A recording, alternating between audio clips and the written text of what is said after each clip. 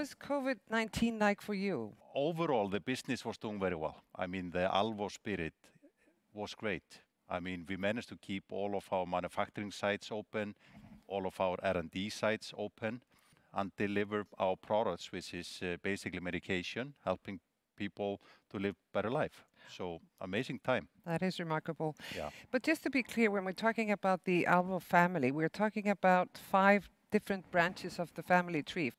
These are 5 different companies, but we are sharing the same vision. We have the same ambition, the same goal. The culture, which is very important to us, is the same. And we all understand the spirit of the game, if you will. But those 5 different companies do have a little bit different roles. And we like to keep those separate to make sure that we manage to be specialized.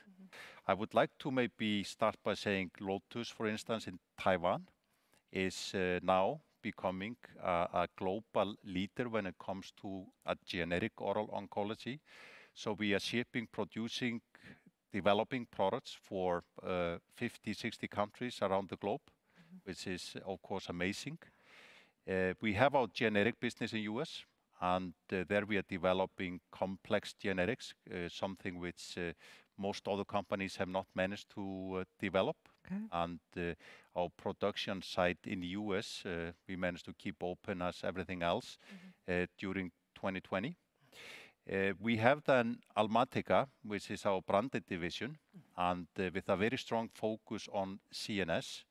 And we have a very strong pipeline of products which we have developed and we are launching. I would like to talk about Alvo. It's a business-to-business unit. It's basically finding new opportunities and partners in markets where we don't have our own sales and marketing. And without Alvo, we could not spend $250 million on R&D every year because we would not have sufficient markets to go after. And then we have the last family member, but definitely not the least, which is Alvotech. And thinking about that young child is now grown up or at least teenager with end-to-end fully integrated business model.